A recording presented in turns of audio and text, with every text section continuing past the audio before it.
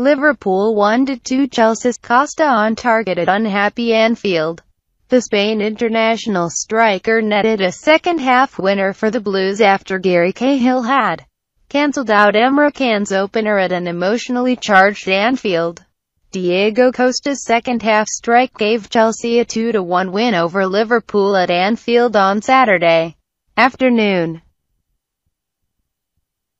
The Blues had to come from a goal down on Merseyside, with Emre Can's deflected strike giving the home side the lead, and Costa pounced with 20 minutes to go following Gary Cahill's equaliser.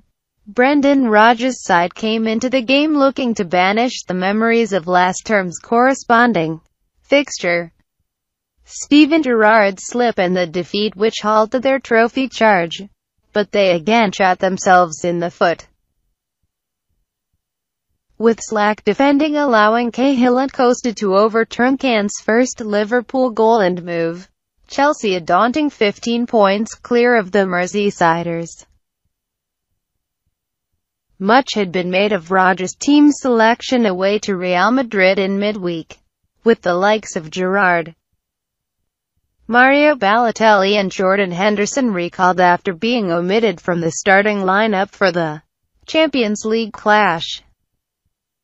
Yet it was one of the supposed second string to have impressed in the Spanish capital, Can, who put the hosts ahead early on with an effort that deflected in off Cahill. The England man, perhaps fortunate to twice go unpunished for handball in the Chelsea area, atoned just 5 minutes later,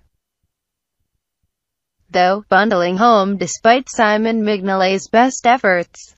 Jose Mourinho's approach was much more attacking than the April smash and grab, a reward coming after 67 minutes as a string of Liverpool lapses at the back were punished by Costa's clinical finish.